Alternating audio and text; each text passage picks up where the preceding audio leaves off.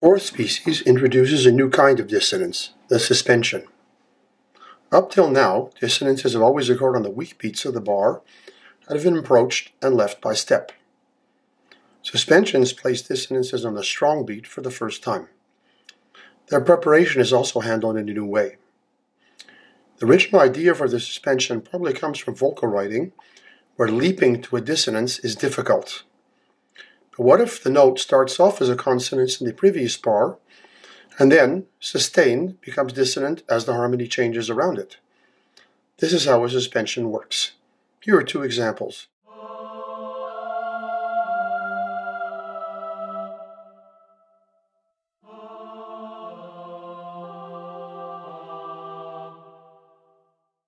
In A, the F arrives as a consonance in the first bar, holds over to become a dissonance, a seventh in the second bar, and resolves down into another consonance on the next beat. The suspension is in the upper part here. In B, the F in the lower part starts off as a consonance in the first bar, becomes dissonant when it's held over into the second bar, and resolves down to the consonant E. Here the suspension is in the lower part. The numbers between the parts are the suspension's names. First the dissonant interval, then the consonant resolution. So, the first example is a 7-6 suspension, the second is a 2-3. In classical suspensions, the resolutions are always downward. It is also possible to write upward resolving suspensions, but they're rare in the classical repertoire. So for now, all our suspensions will resolve by step downward. Here's a list of all possible upper and lower suspensions.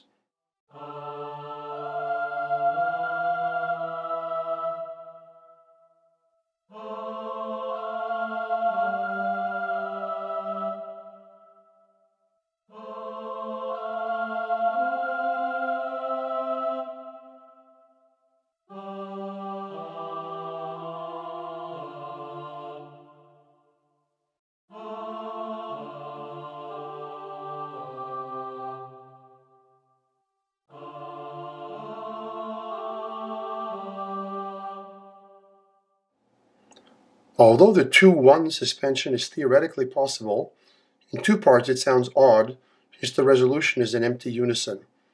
Therefore, we'll avoid it for the moment.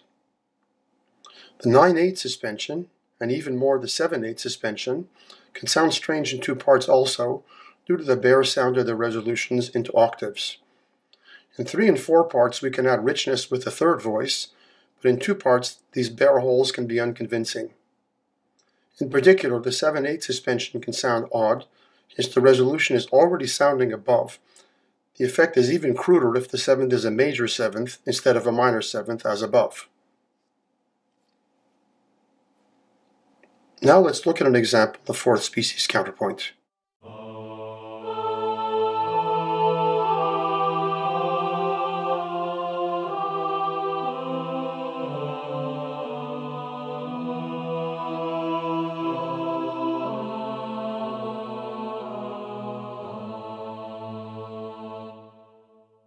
Notice how in measure 3 and 4 the chain of suspensions is broken. Why? Well, if we tied F over the bar line, its resolution would have been E in measure 4.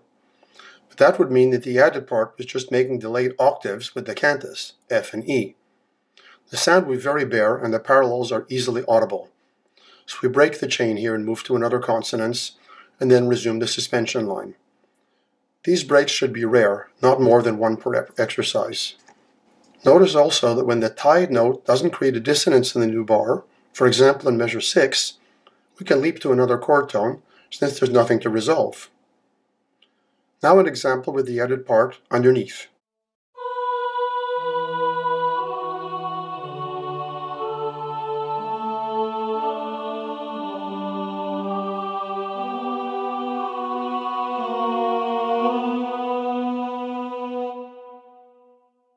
Because all of our suspensions resolve down, it can be difficult to arrive at a convincing melodic line in fourth species.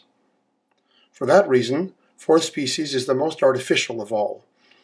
The best way to think of it is practice in finding opportunities for suspensions. Suspensions add harmonic richness, composers seek them out. Since a suspension is essentially a delayed, descending second, What we're looking for is two notes in the cantus that can be harmonized with the descending second in the added part. Let's see how this works.